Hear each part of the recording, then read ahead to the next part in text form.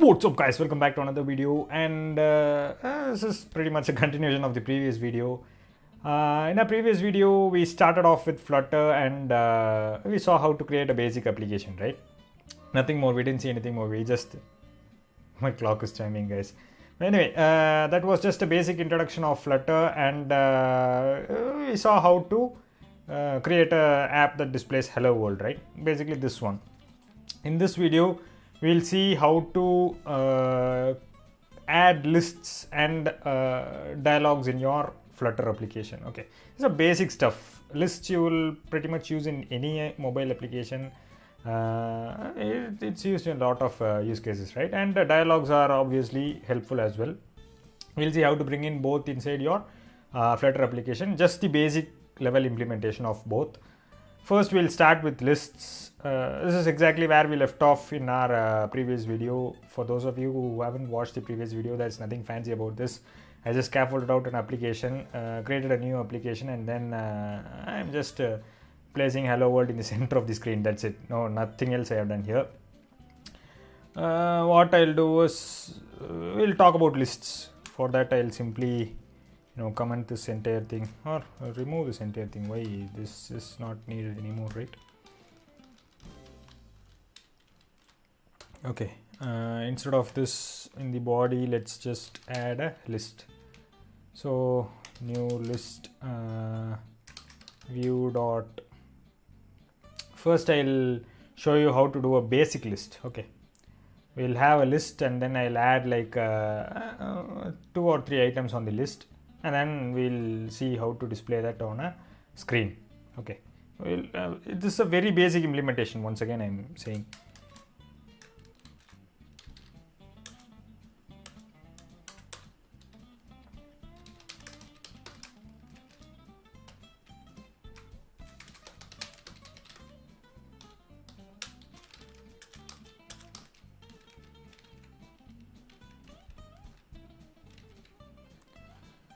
Let's just debug this. Cool, right? We built a very basic list here that displays some element. We have 3 children in the list, and all these 3 are getting displayed one below the other, which is basically the definition of a list.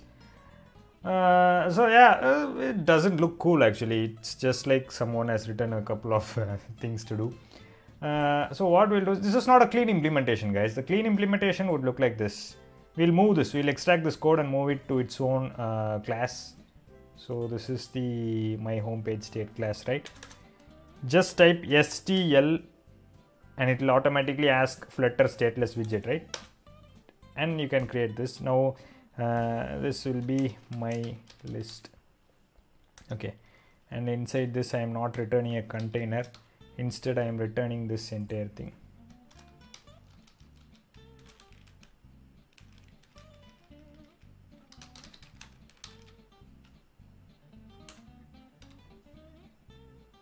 Cool, right? And in the body I'm simply doing new. I'm instantiating this particular class. Now if I save this, once again it will hot reload and we'll basically see no change since this is the same thing. Now what we'll do is we'll make this list look more beautiful. We'll have an icon on the left side, something on the for example a users list. You have seen a users list, right? There will be a small avatar on the left side, and the username and his status will be on the right side. List of users. We'll try to do something like that. So how do you do that? We'll do an infinite list, and that infinite list will have these whatever I said just now. So in order to do that, what we need to do is use the list view builder. Okay, I'll remove all these. Instead of list view I'll be using the list view builder. So inside this what we can do is first we'll give a padding. Padding would be const edge insets.all 4.0. okay, it's a float value 4.0. and then the next thing is item builder. These are the list items that we are about to build. We'll pass in the context and I will be the index. Okay, and this is a function obviously. So yeah, And inside this, what I'll do is return new list tile. List tile is the one that represents a single tile, single element in the list. List tile. Inside this, how this formatting is.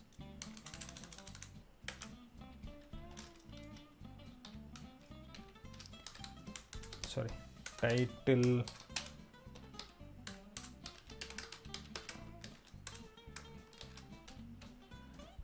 Some random username, subtitle, online, and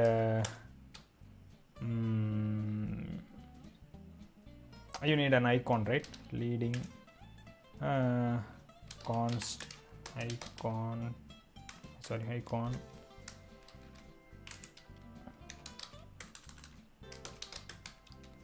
Icons.face. Okay, cool. Now we'll have a list of this list. This will be an infinite scrolling list. We have built it using listview.builder, and we have applied some basic padding. So inside that we are using the item builder function in order to build out our entire list. This list style is nothing but the single element in the list. I am defining what all it should contain. It should contain a title, a subtitle, and a small icon. Leading is the one that places the icon before this, to the left of the screen. If you give it as trailing, it will place it after the text, to the right of the screen. Cool, right? Let's see this in action so that you actually understand what I am trying to say here. So I'll go here. See, you get the change, right? Some random username, and there is a face here since we gave it as leading, and we can obviously scroll. This is an infinite scroll. You can just keep on scrolling. Okay, so yeah, this is basically what's list, guys. I think I've explained it pretty much well. There are a lot of more things that you can do, but basically this is lists. Okay, this is how you bring in lists inside your Flutter application. What we'll do next is this online we'll simply add a couple of styles so that it looks more cool. Style, new text style, font style, font style dot italic, and color colors dot green. Save this. Now it would look green and it would be italic, just like a user status. If it's offline, you can give it as red. Anyway, this is how you bring in lists, guys. I think we are going off topic, off road. This is how you bring in lists basically inside your Flutter applications. Now we'll move on to a basic implementation of dialogs. Okay. For this purpose, I'll show you how to create a alert dialog, a confirmation dialog. Alert dialog can be used for any purpose. Suppose you're deleting something. You'll get an alert saying are you sure, and then you'll have two options, yes and no, and you'll click on yes or no, and accordingly an action will be performed, right? So let's see how to create a simple dialog. Now what I'll do is I'll get back here, and then here I'll add a button. Leading is an icon, right? We'll add trailing, new raised button, elevation is it's a button styling concept. We'll leave that for now. It should contain some title, right? Oh, sorry, child, new text, remove, and what else? On pressed. Here is where we'll call our what was that, showing dialog function. So let me first write that function first, and then we'll add that here. What I'll do is that will be like a event happening in the future, right? So I'll just do future boolean. It will return a boolean value. Sorry, delete dialog. This will be a function. Oh, what's this?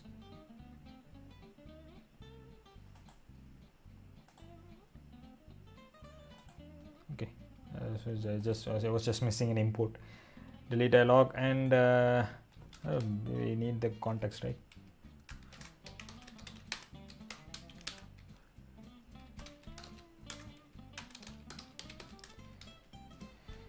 And inside this, what I'll do is return show dialog context. Now we'll add a builder class, builder. This will again have build context, and what else? It's a function, right? Sorry, it's function. Return new alert dialog, child new text. Are you sure? Sorry, this is not child, this is title. Are you sure? And actions, new flat button, child new text. Yes. On pressed, this will be a function.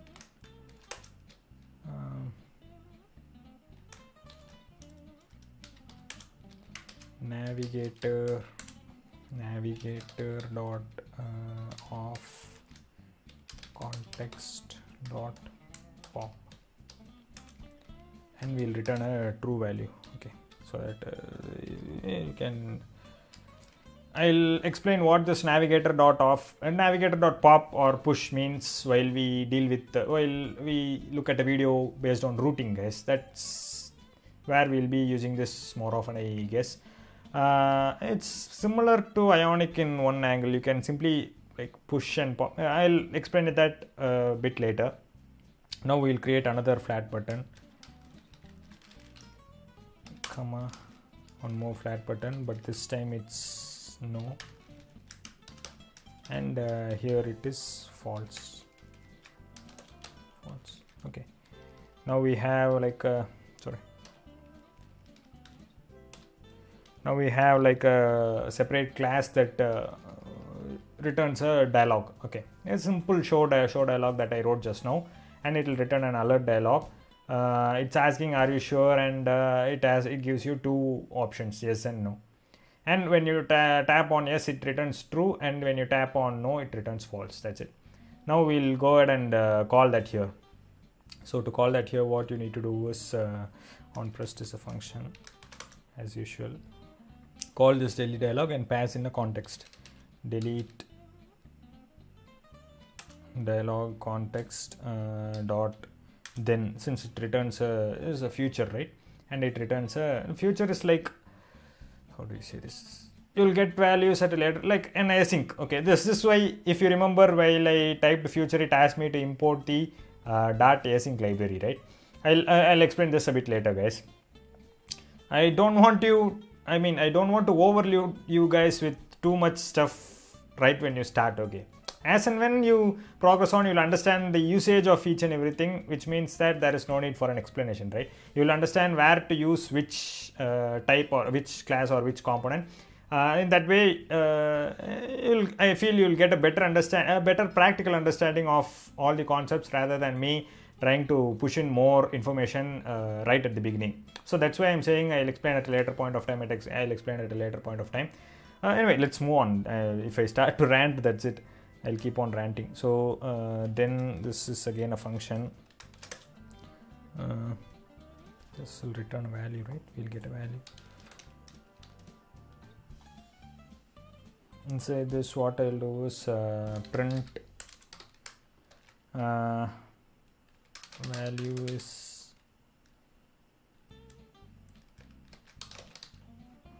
now I'm simply printing it to the console. Console.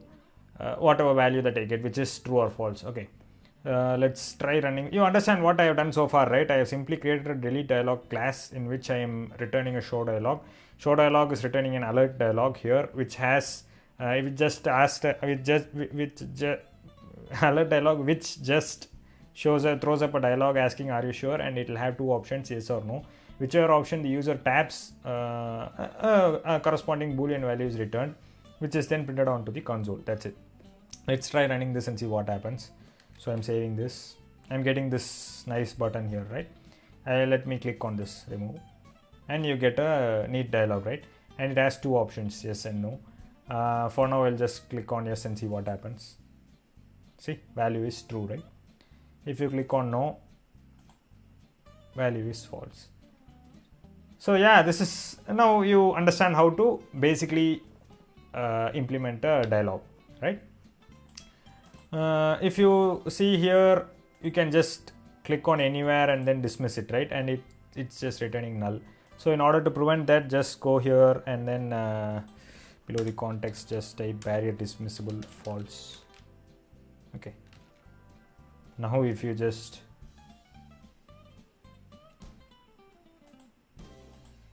try tapping, it won't be dismissed. You just need to tap on any of these options in order for the dialog to get dismissed. Anyway, that was just a cool hack that I showed you. Anyway, this is how you bring in dialogs inside your Flutter applications, guys. In this video we saw how to bring in lists, how to bring in beautiful lists. We saw what's leading and trailing. It's not much of a concept. And we saw how to bring in dialogs. In order to learn more cool stuff on dialogs, I'll try to link in one of my friends' video in the description. His name is Brandon or something. Yeah, Brandon. His name is Brandon. Yeah, that's it, guys. In our next video, we'll see more cool stuff on Flutter. So far the response to this Flutter video has been really good. Thanks, guys. Thanks for all the support you have been showing me. If you like this video, kindly hit the like button. If you like what I'm doing on this channel, hit the subscribe button. If you would like to watch more cool stuff on Flutter, Ionic, Angular, especially these three, kindly, and Firebase, kindly subscribe. So yeah, I'll talk to you guys in my next video. Bye.